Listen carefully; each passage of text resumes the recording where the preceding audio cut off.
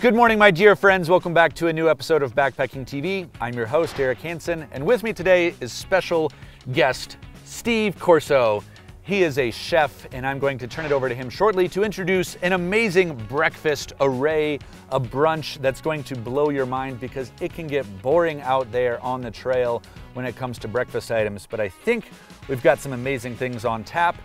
But first, quick thing, I would like to ask a favor to subscribe to our channel. Make sure that you're willing to give us that thumbs up as the video goes along and turn on those notifications. Chef Steve here with me, telling me a little bit about what you do and then tell us, blow our minds about this breakfast here. Thank you. Yeah, it's great to be here. We're cooking on rocks and cooking on stumps today. I'm head chef and founder of Monte Boca, and we provide fast, easy, and tasty recipes for doing this, elevated meals outdoors.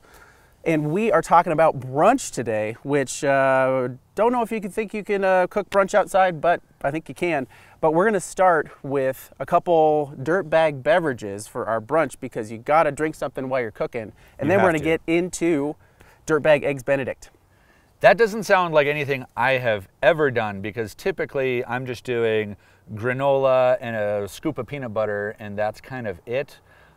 So this is a little bit about expanding my brain, but it's certainly not difficult. Is it difficult, or is this a pretty simple process? Pretty simple process. You know, both of these beverages will come together in just a few seconds actually, but then our recipe will be 5-10 minutes maybe, but all of our recipes are meant to be fast and easy.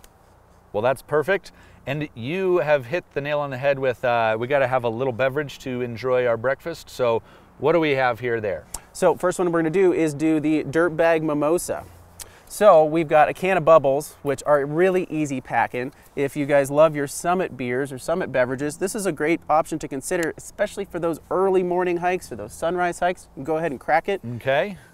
And I'm just gonna, I have a nice packable, it's always a great sound. That is satisfying. I'll crack mine too. And I've got a nice, easy packable orange or cutie. Give that to you. Okay. And you know, sometimes food isn't very complicated. It doesn't have to be. So all we're gonna do is just squeeze it right in here. Okay. I like that. Dead simple. Ooh.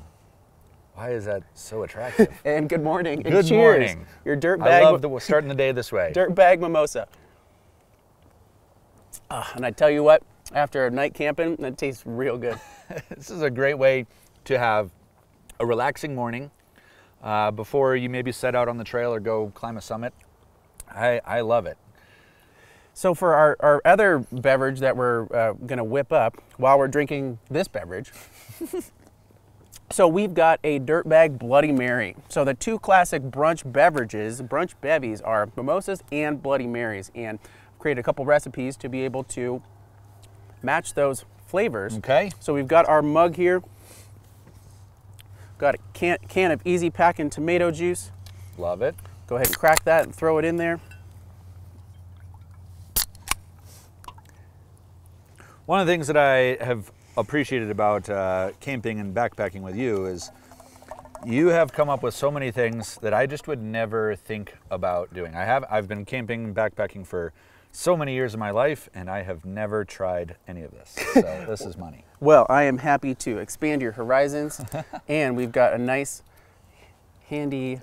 A little bit of vodka? Little bit of vodka. You can keep this virgin too if you just want the tomato juice, or you're concerned about, you know, be a little tipsy as you're climbing over the rocks. But it's up to you. It's your breakfast. So we have got both of our vodka and our tomato juice. So now it's time to jazz it up. So we've got some Old Bay seasoning. Maybe, I know you love hot sauce, so maybe yours can be a little bit hot. I'll put it on the spicy end for me. Yep, and then I'll throw a little Old Bay in there. You can do Old Bay all day. Old Bay all day. And other great things I've got in here, and this is just really handy packing here in my packing cube or stuff sack. So we've got some celery sticks. We've got some cheese sticks because, you know, Bloody Mary is great, but it really is all about the salad party that's on top. You got to do it up. You got to do it up. So we've got some nice packable cheeses. We've got some different little meat sticks too. Would you like a meat stick? Oh, I want a meat stick. Oh, okay. Get my meat stick in there. That's a nice little stir stick as well. It's perfect. And what would you like for your dirtbag mimosa today? Oh, well, I think I got to do a little bit of classic celery. There you and go. Cheese looks amazing. Okay. So maybe, yeah, one of those guys. And then what you can also do is whittle a little. Get a stick. Stick in there, and you can throw your packable cheese right on there. I want to see how you do this, how you style it up.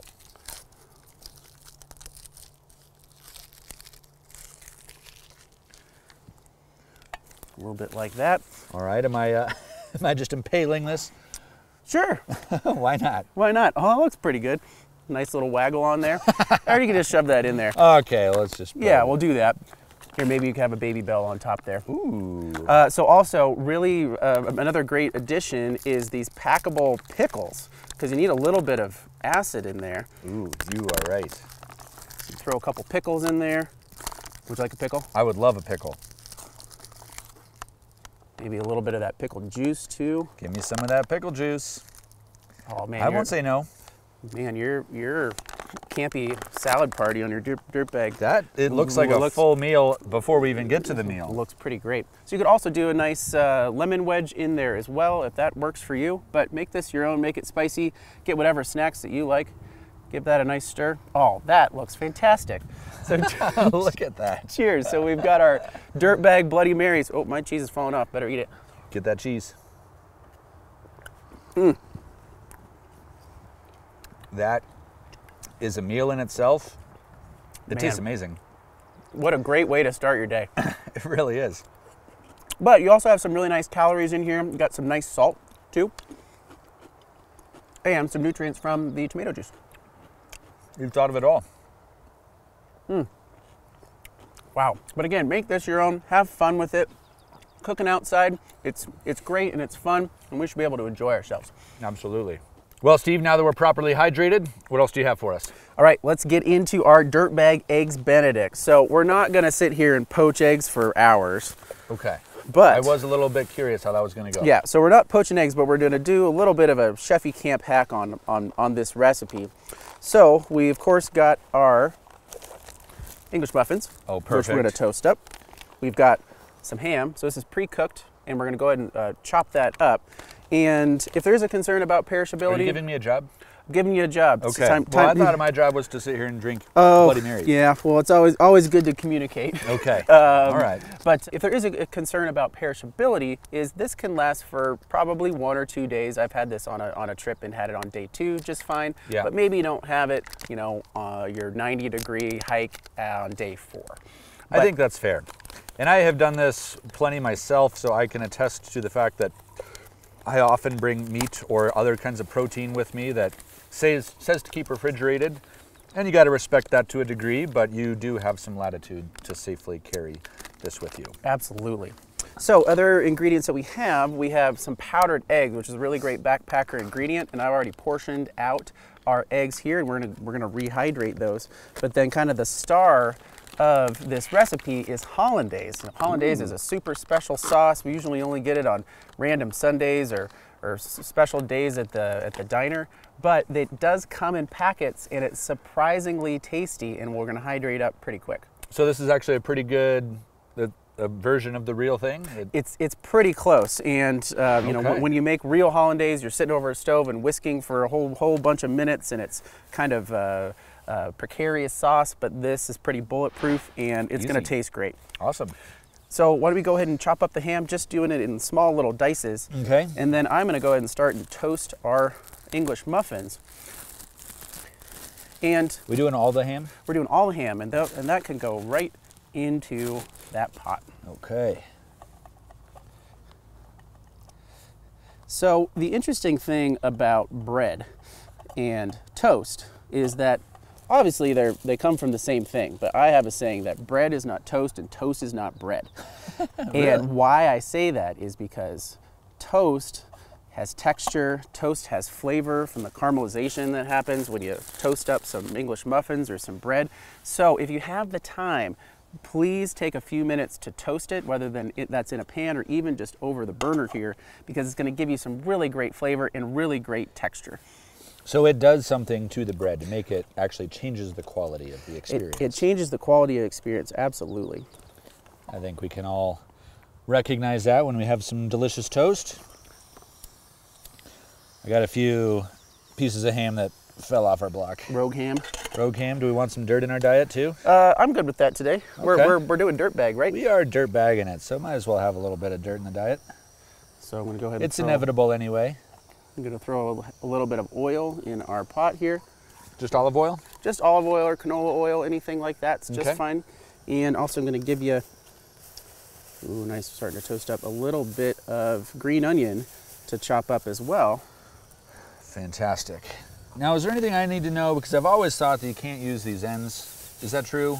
Well, you know, when you're cooking at home, you can probably throw those away, but they are edible. Just use it all. We'll just use it all today. Okay. I think we stick with the dirt bag theme. I think we'll be okay. We'll survive. We're already eating a little bit of dirt.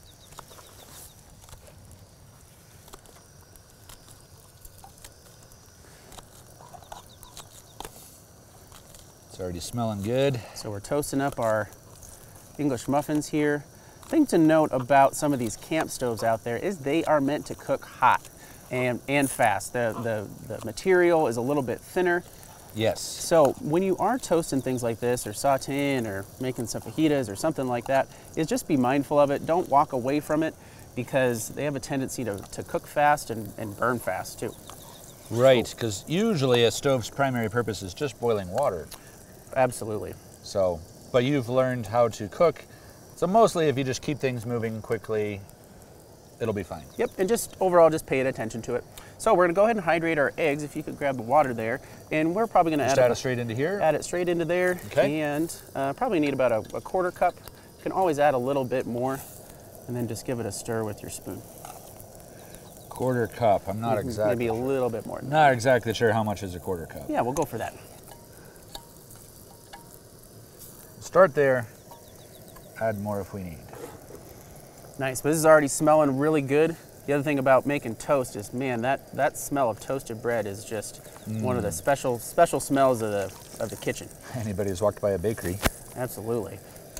Ooh, nice. So we're getting a nice bit of color on there, which is what I'm looking for. It's also with this oil, we're getting a little extra calories this morning. So we are toasting up nicely. That's looking good. Patience for this will be rewarded in just a few minutes. But I'm just moving these around the pan. How's that looking? That is looking good. Maybe a little bit more water. Okay. And for these powdered eggs, the kind of the ratio that they share on the package is maybe one more little hit like that. Is I'm being conservative. 2 tablespoons of powdered eggs equal about 1 egg. Okay, that's good to know. Ooh, nice. We are looking really great with our toasted muffs over here. So I'm gonna go ahead and turn off the heat. And while you're continually stirring that up, I am gonna go ahead and start our ham. Okay. Nice. So we've got our ham in there, and I can easily add a little bit more oil just to kind of get this cooking. But the great part about ham is it's already pre-cooked, so what we're just trying to do is warm it up, give it a little bit of color. Nice, that is looking great. So this is the consistency that we're looking for. So the other thing we need to hydrate while this ham is starting to cook is our hollandaise. So I'm gonna give you a pack here. Okay. And just throw that in there, and then we'll probably add, I don't know, maybe again about a little quarter cup of water. Well, you see how good I am at measuring a quarter cup of water. Yeah, well, we're cooking outside, so it doesn't have to be perfect, but then you can always add more, so no big deal. Okay.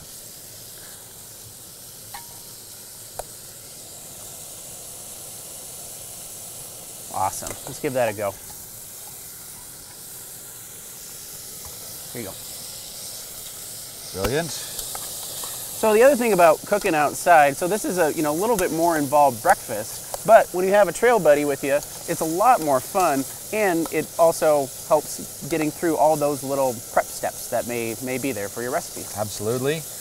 And I think we've all spent casual mornings at camp, and this is like a perfect way to hang out, enjoy your mountain scene or wherever you are. Got the snowy mountains behind us. Just have a good time as you gear up for the trail. Absolutely. So one thing we are going to add to the hollandaise sauce here is we're gonna add some lemon. And this is, I think, very, very important to this recipe because it's gonna give us a lot of freshness. Yeah, okay.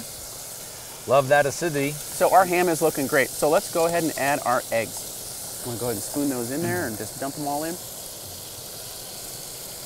And so instead of poached eggs, we are just gonna make a scrambled egg. We're outside, doesn't really matter. Can also add a little bit of salt to this too.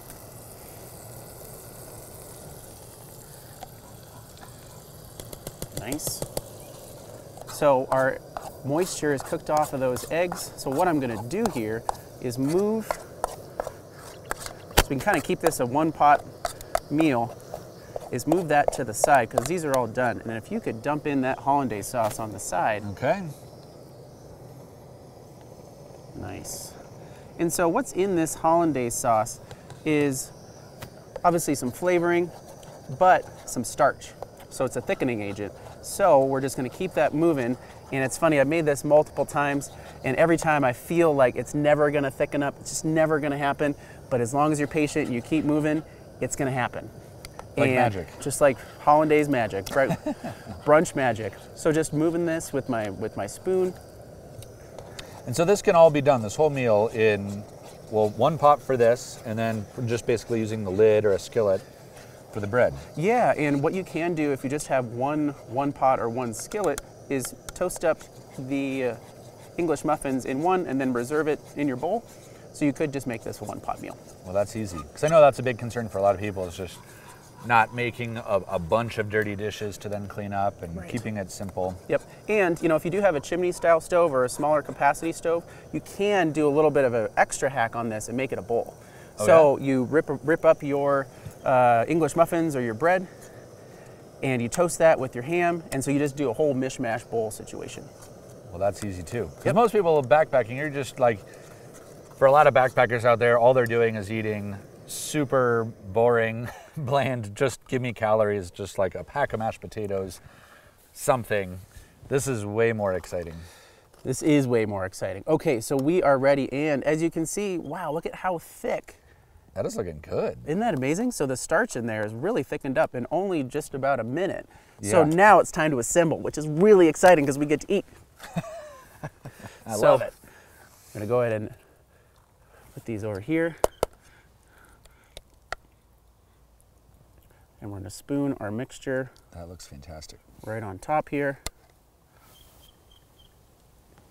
And if you don't want to eat meat and you're just eating eggs, then you could just have a scramble, and you know, maybe you throw a couple veggies in there, a little bell pepper. You can make this a Denver scramble Benedict. Really easy to tweak this for any vegetarians out there. And then we're gonna spoon our hollandaise on top. And who would have thought you'd be able to have hollandaise sauce on the trail? Right? I would not have thought that'd be a backpacking sauce. And you can even garnish it with a few more green onions if you like. But this is ready to eat, so I think we should dig in. Dive in? Let's do it. Cheers. Steve, thanks for elevating this meal for me.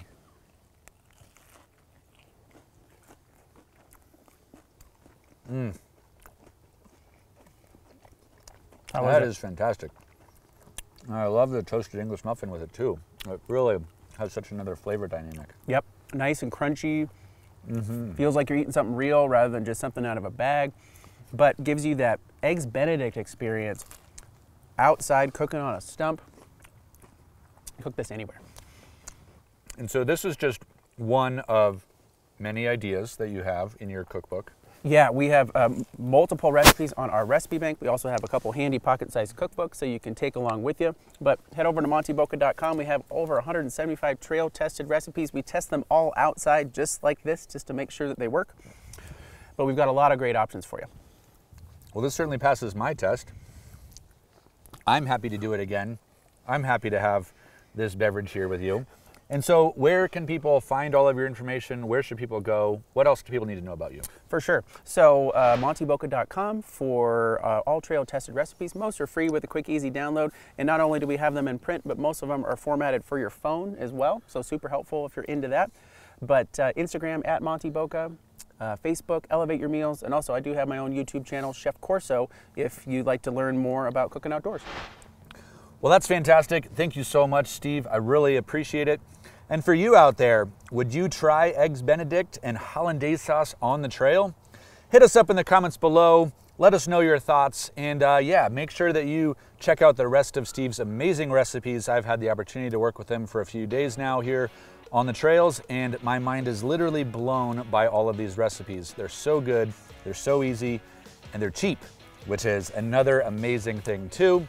So, if you did like this video, make sure you give it a like and make sure you are subscribed here to the Backpacking TV channel. We have way more videos with Chef Steve Corso here and way more about backpacking as well. So make sure you're sticking around and staying tuned. I'm Eric, this is Chef Steve.